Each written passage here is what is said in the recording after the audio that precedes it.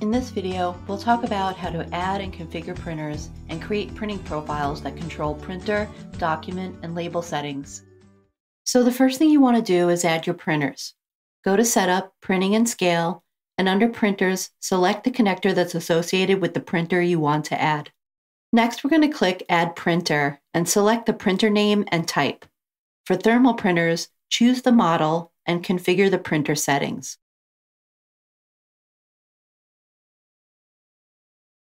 The next step is to set up printing profiles.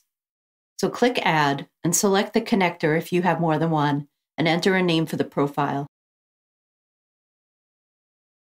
Now we have to enable and set up the documents that we want to print when using this profile.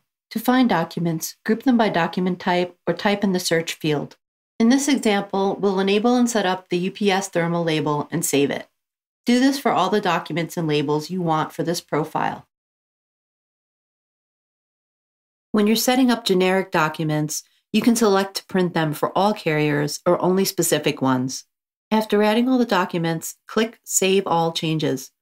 This profile will become the currently active profile when you save. To switch between profiles, change the selection under My Profile. You can set a profile as default or copy a profile.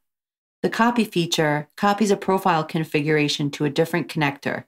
This allows the new profile to inherit all the enabled documents and labels, but also update the printers on a per machine, per individual connector basis.